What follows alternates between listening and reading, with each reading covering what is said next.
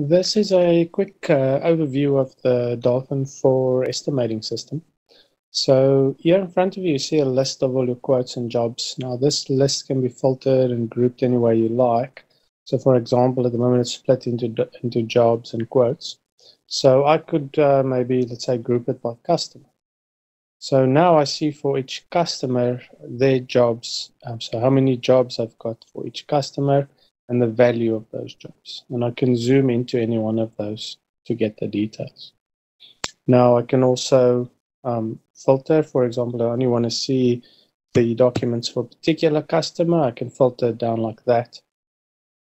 And now if I want to, for example, look for all my business card quotes, maybe I can do something like this. Or maybe I just want to see all the quotes and jobs for February. So I can go to February and just select all the days. And there I've got all my quotes and jobs for February. So very easy to just find your jobs and quotes. So I'll quickly show you how to do a new quote from scratch. So if I hit plus, I get a new blank quote in my list. So Dolphin, you can actually do, we've got specialized sections for signage or wide format. And then for your litho digital screen printing, we've got a specialized section. And then for labels and packaging, so flexo and that type of thing, we've got a special section just for that. So let me show you a litho/digital quote. So maybe a magazine. So on a quote, we'll select a customer. There's a contact person at that customer, and then you can link a rep to a client and so on. The Dolphin's very customizable. We can have lots of categories and things for you to your system. That's not an issue.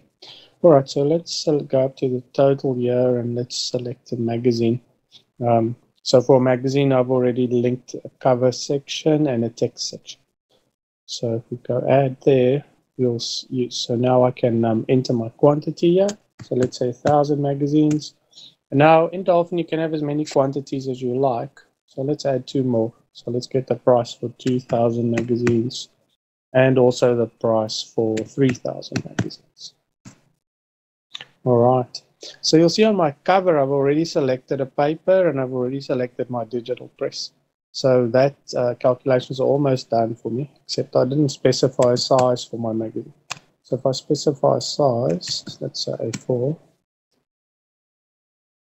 There we go. So now that will calculate. So you'll see a price already there on my cover section.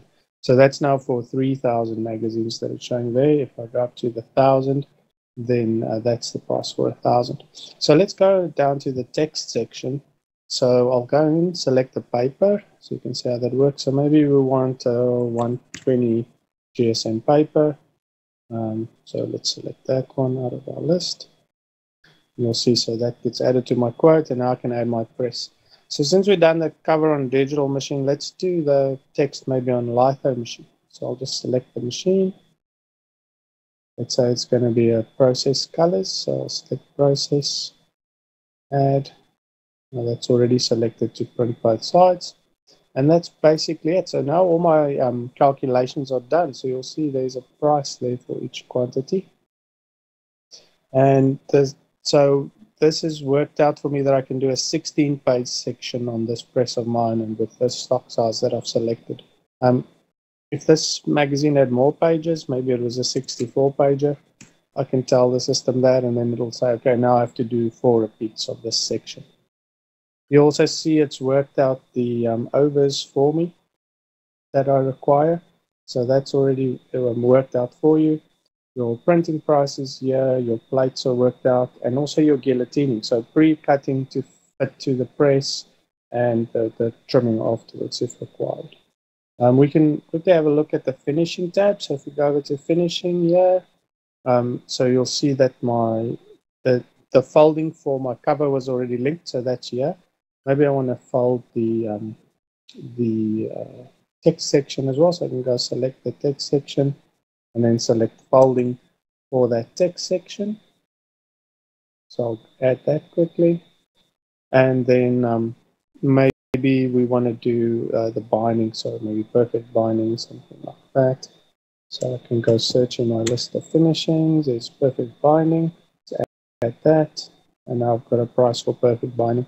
You'll see system automatically did things like it knows that there's 4,000 copies to fold for your text section because there's 4 sections, but for your cover there's only 1,000 to fold, and then there's only 1,000 books to buy. And that's obviously looking at the 1,000 quantity up here. If I went to the 3,000 quantity, I would see the calculations for that and the pricing for that. So our plates are here, they've all been included. And then if we go to our dispatch section here, we can choose maybe packing this into boxes. So if I just chose a carton here, let's see. So there's the packing into boxes. I can just put a quantity per pack. So if I put 10 magazines in a box. So you'll see by default here it's worked out 34 packs. So that's based on a weight. So minimum weight or maximum weight actually per pack. If I say 10 books in a pack, it will recalculate that to be 100 packs, and then I can have a packing cost. Yeah, so that's a quick overview of how you can get a quote into Dolphin. If I now want to send this to my customer, I can hit print up here and just pick a quotation letter. And then, so this is a fully customizable quotation letter, but you can see it's automatically made up a description for me. So it says cover printed on this material, color both sides, the folding and the text and so on. And then it gives me a quantity here with a price for each quantity. And you can separate out some of the cost if you want. So in this case, the packaging and the design cost have been separated out. So again, as I said, this letter is entirely customizable. So if the customer then ordered this from you, you can convert this to a job. So you click convert to job button. At that point, you can enter an order number. You can maybe say what the required date is for this job. So the required date will be used by the production planning system. So let's say the customer ordered the 2,000 quantity, and they gave us an order number maybe. And I'll say print. So that'll generate a job bag for me that I can send through my factory. And you'll notice that this has a barcode at the top.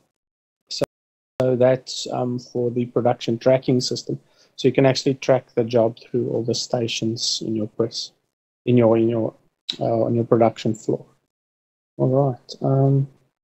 So now that we've generated a job, this is independent from the quote. So we can make changes here and it doesn't affect the quote. So if you want to print it on a different machine to what you've quoted.